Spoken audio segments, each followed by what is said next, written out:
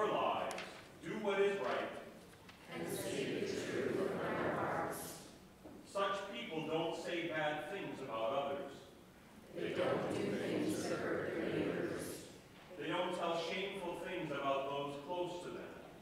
They hate those who fail to please God. And honor those who respect the Lord. If they make a promise to their neighbor, They do what they promise. if they loan money to someone, They do not charge them interest. and they refuse to testify against an innocent person. Even if someone offers them money to do it. Whoever lives like this will always stand strong.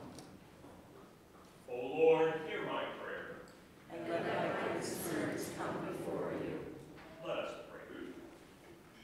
Almighty God, you know that we are placed in the midst of such great dangers that we cannot stand upright because of our human frailty. Make us whole in mind and body, support us in all danger, and carry us through all temptations. We ask this through your Son, Jesus Christ, our Lord, who lives and reigns with you and the Holy Spirit, one God, now and forever. Amen.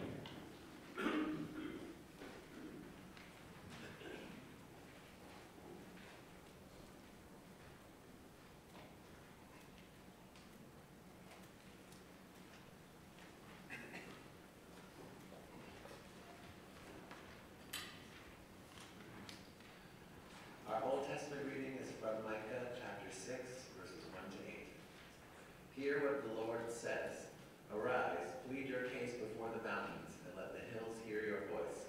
Hear, you mountains, the indictment of the Lord, and you enduring foundations of the earth. For the Lord has an indictment against his people, and he will contend with Israel.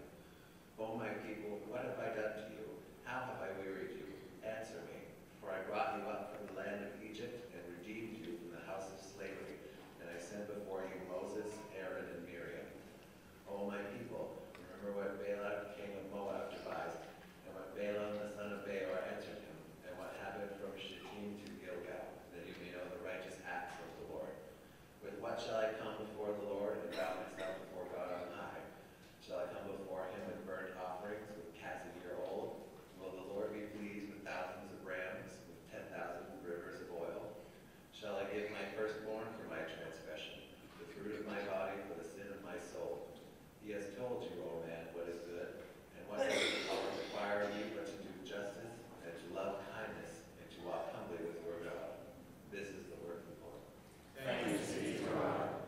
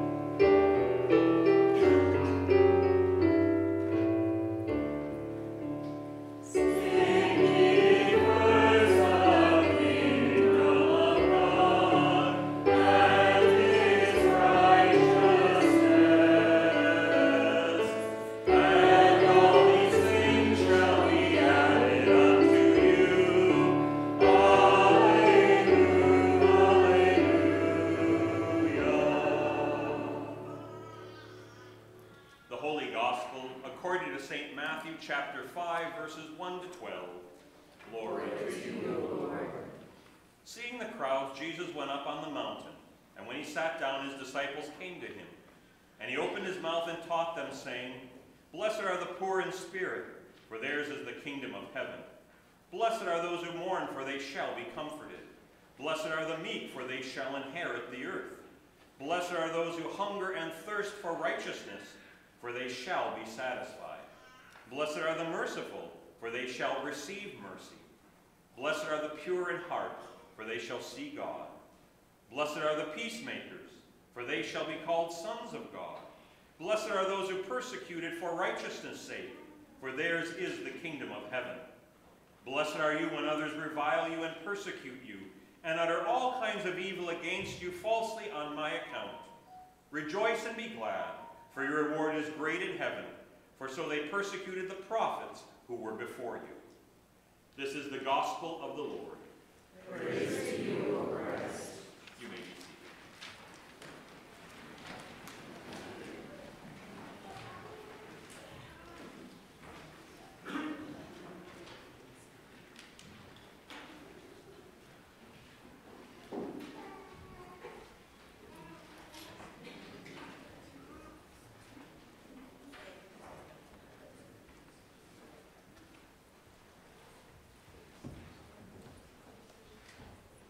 So good morning, how's everybody this morning?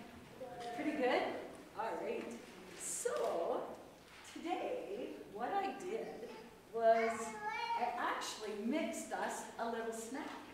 So I had a recipe, and I had to follow it exactly, and I made all of us a snack. Now, what would have happened if I didn't follow the recipe? Like, and maybe I put in, I don't know, leaves, or bark, or something like that. Do you think it'd still be as tasty? No, it definitely wouldn't be good. So when you have a recipe for something, you have to follow it. It's no good to have a recipe and just do your own thing. Well, it's interesting because Jesus told us a recipe for life. And it's what we call the Beatitudes. And so in the reading,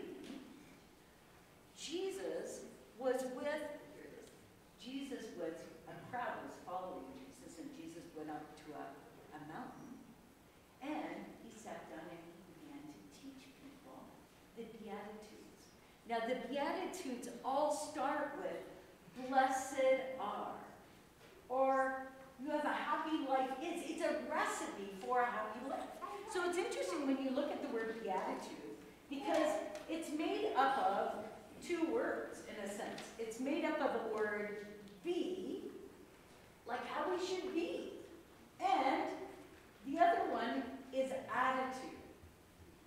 So sometimes we have attitudes that are good, sometimes our attitudes aren't very good, right?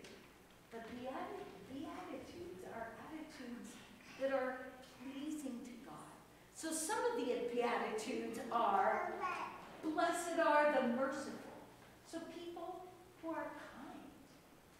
And kind even when other people aren't so kind in return. Or blessed are the peacemakers. So people who don't go into arguments and try to argue or even help people through. Or blessed are the poor in heart. That means people who want to follow God. Can we do that on our side?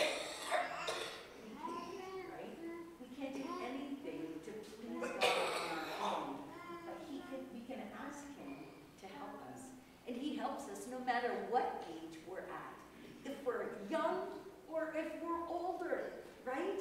He is always there to help us. And we're going to say,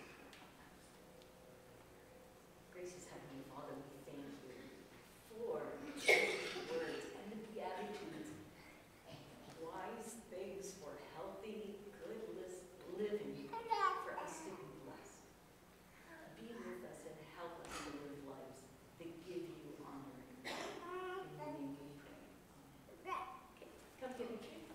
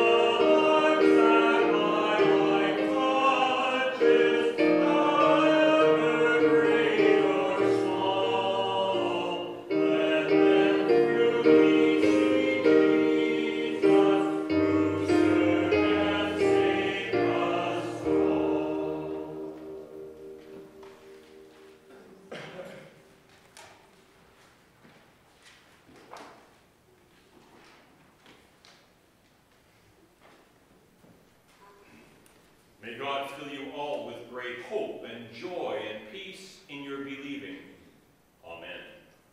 Our message today for this, the fourth Sunday after the Epiphany, is from Paul's letter to the Corinthians, chapter 1, talking about wisdom of God and wisdom of the world, the foolish, and those things that keep us from God. In the name of the Father, and of the Son, and of the Holy Spirit. Amen.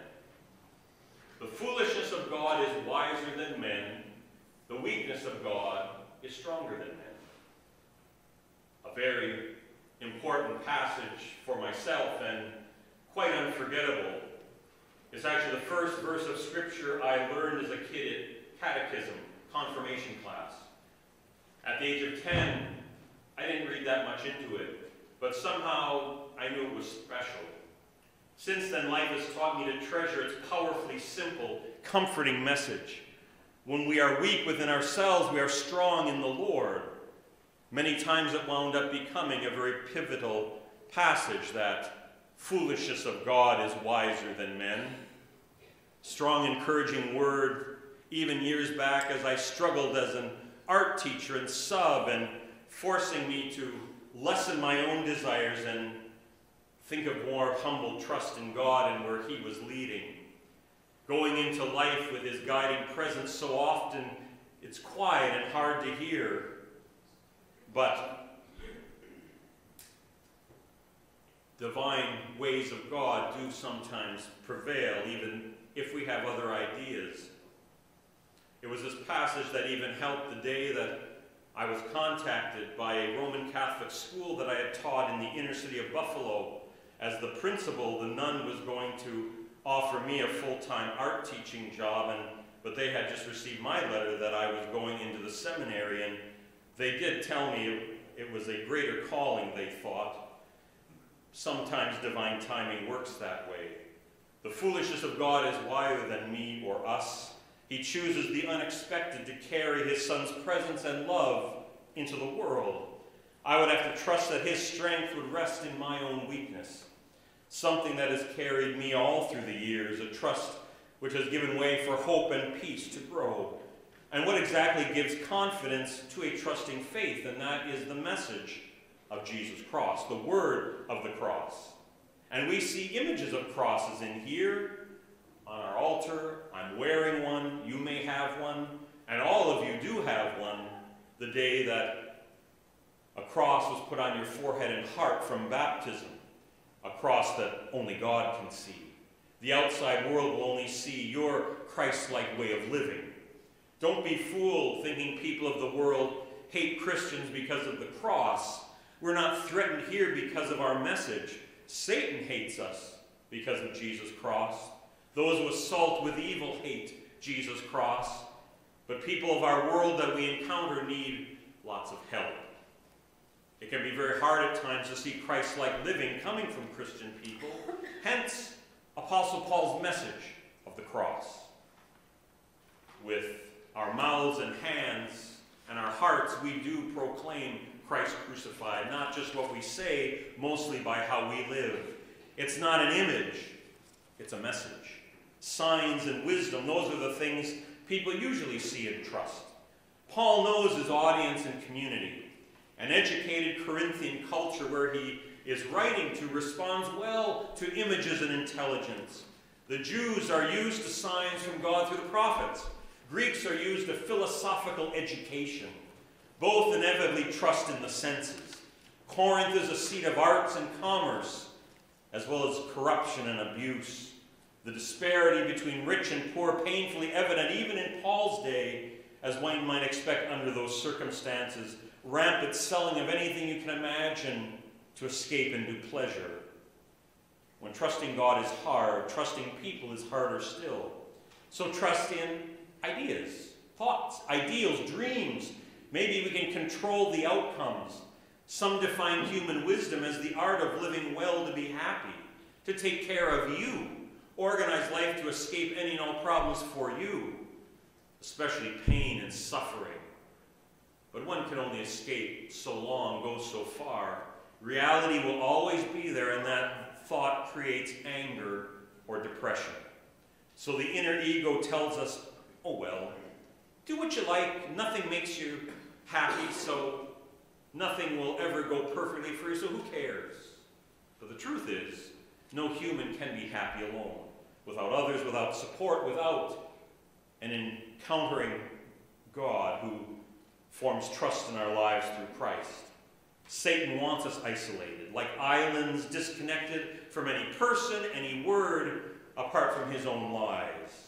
St. Paul speaks somewhat negatively about that wisdom, because in the name of human wisdom, Jesus was never seen as wise or strong by the eyes of those who looked at him, especially the religious leaders of his day. He's born to a mother and father among the lowest of the low within the Jewish social hierarchy.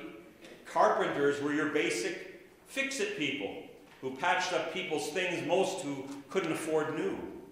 Jesus' popularity as a traveling rabbi waned early on. He's supposed to be the Messiah and play up that high-profile role, like a celebrity, like a politician.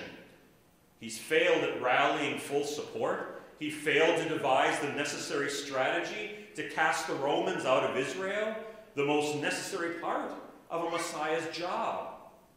Jesus disturbed the established order. He called social structures into question, changed people's notions of religion and God and his heavenly kingdom. He appeared a politically dangerous fool, at times a crazy man. Human wisdom and plotting schemes condemned Jesus to death. He is publicly executed on a cross, the highest of profile means of execution at that time. All but one of his disciples runs away and hides. Looks like Jesus is lost. But our Apostle Paul tells a different story. He claims rather unbelievably that the one who lost so completely is not only loved by God, chosen by God, beloved at his baptism in the Jordan, but is the very wisdom and ways of God to bring change to the whole human race. So how much more important to emphasize wisdom in the language of the cross. And message and word and language here in the Greek, Paul uses the basic logos. We've heard that even in computer jargon. Beyond the mere fact that Jesus' cross exists, logos is the entire reason for Jesus coming to us as one of us. It is the overarching plan of God's covenant to save us. To the Jews, that meant the Torah, the ancient biblical wisdom, the promise of salvation. To the Greeks, it's the reason behind the whole cosmic order of life. For Paul, it's the way of living in Christ and then embodying that message, his word, that we are his logos, his word, his message in the world. And that pushes against our pride. The cross is all about what God has done for us in Christ and not about us. It is his power, his work, at work in us, doing what we cannot do, what no person of the world can do. The cross is really embarrassing to human arrogance because Jesus didn't even do anything to escape it. In fact, he embraced it. He embraced its pain, its mockery, its vulnerability. Faced with death, we usually fight to live. Jesus fights to die and die our death. And he kills death because he shed perfect blood. Death is not a failure. Death is freedom. Death which proves the power of love. Weakness and strength, they are totally misunderstood by everyone today. Weakness is seen as giving your enemy the upper hand. Weakness means you're exposed, unarmed, taken by surprise, which describes most of our life in the world, doesn't it? We don't like feeling or being weak. It's threatening, it's stressful.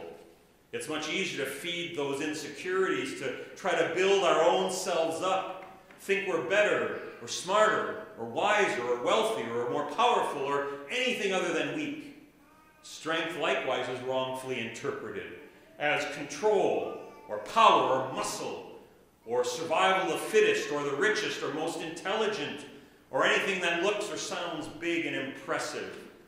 God rejects all that powerful and wise stuff and makes total solidarity with the fools that we are. True power is in restraint, not giving in to our knee-jerk emotional reactions, disagreeing without being disagreeable, a calm spirit, a gentle presence, wise, expectant, alert, being present in the moment to be of help. Weakness is good because we're not relying on ourselves to fix anything, at least not within our own lives. We're relying on God to bring out his best outcome, which will carry us through, which will strengthen what is weak, because he will be doing the strengthening. We're relying on God's muscle, God's wisdom, God's way, and that vulnerability is true strength. We're left wide open for God to have his way with us, to dwell in us by water and word and spirit. The baptismal faith, bath washing, puts us into Jesus' cross. And then dependence on God, there is our confidence. Dependence on God is our security. It is our wisdom. It is our blessed life. It is a peace-filled life. And that is life with Jesus' cross.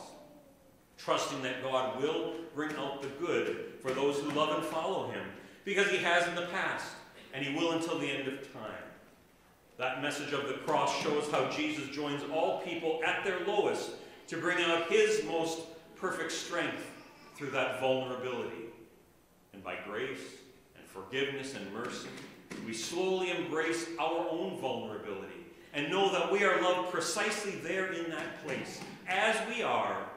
And that is why embracing the message of Jesus' cross frames a lot of what we have been discussing in our youth catechism instruction. Christ crucified for me and the world is life-changing. Seeing Jesus at the cross is the heart of the Scriptures. That learning to read and enjoy those Scriptures keeps embracing that cross for us. Learning to trust that no matter what, Jesus is with them as he is with all of us. And that means when we are vulnerable within a culture, we who are in Jesus have nothing to be afraid of. We're the very faces of Jesus, his holy presence in the world, in accompanying other vulnerable folks we meet in our culture as we together walk and grow in faith and a life where they follow along with us. That is the mission we are chosen into. We are forgiven into that power to forgive others. We are viewed in mercy, and with mercy we see other people with that same love and compassion. There is strength in weakness, God's strength, and that's the best strength to have. Amen. In the name of the Father, and of the Son, and of the Holy Spirit. Amen. And now may the peace of God, which goes beyond our human understanding, guard your hearts and lives in the one true faith in Jesus Christ, now and always. Amen. You may remain seated as we sing our canticle, Magnificat.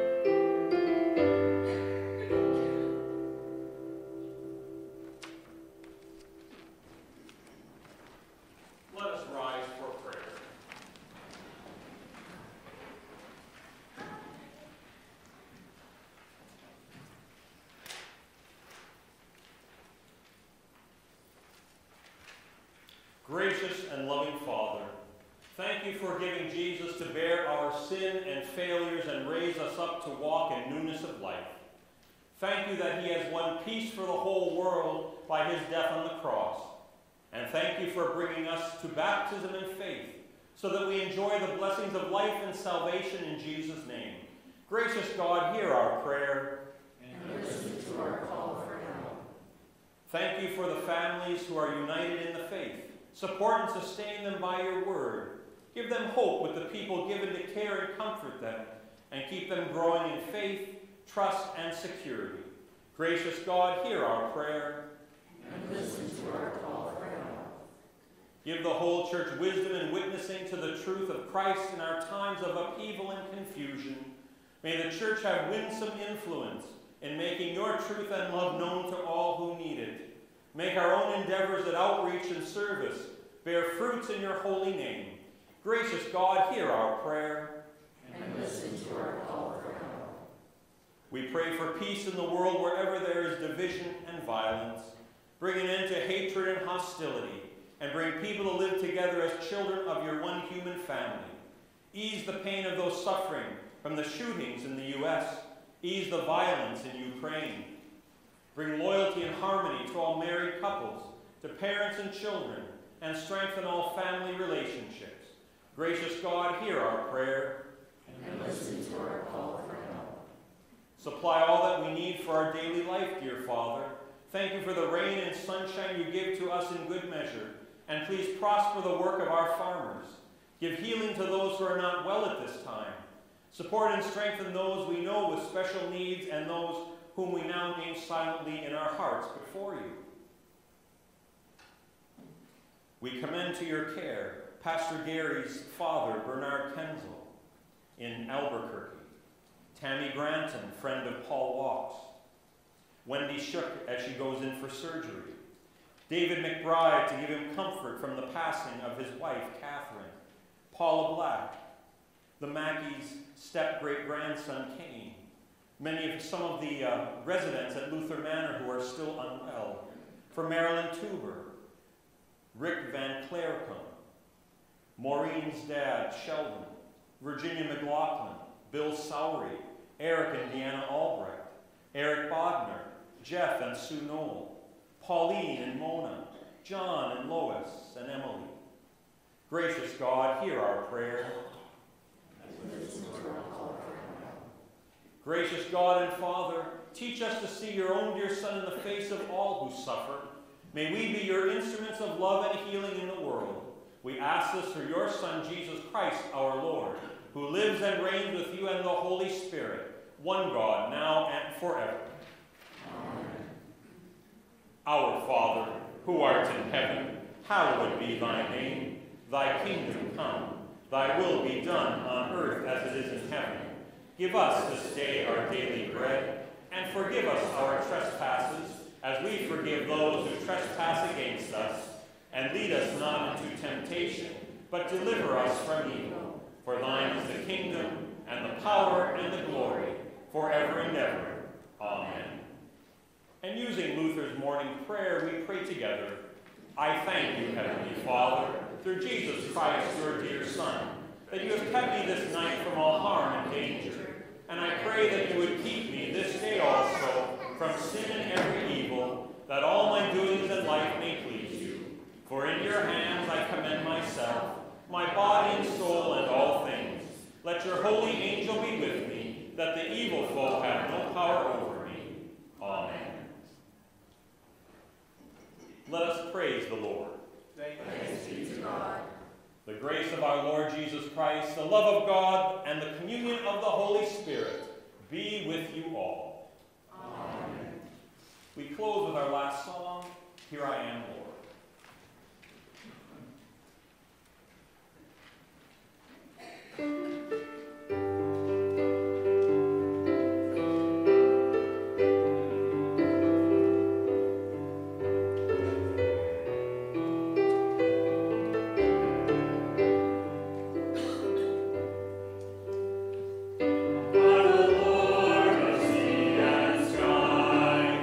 I have heard my people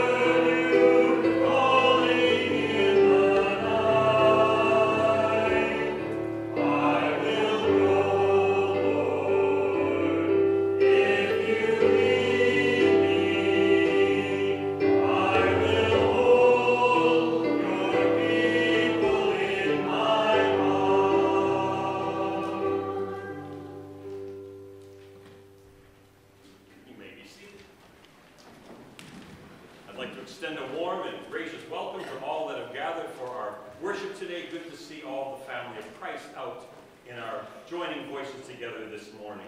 The worship folder has a lot of announcements. Please take a look at those things that are coming up, events, and Lent isn't that far away, so that season is being advertised early. Is there anything else that needs to be mentioned or added to what's been? Then we go in God's grace, serving our Lord in peace and joy. Thanks.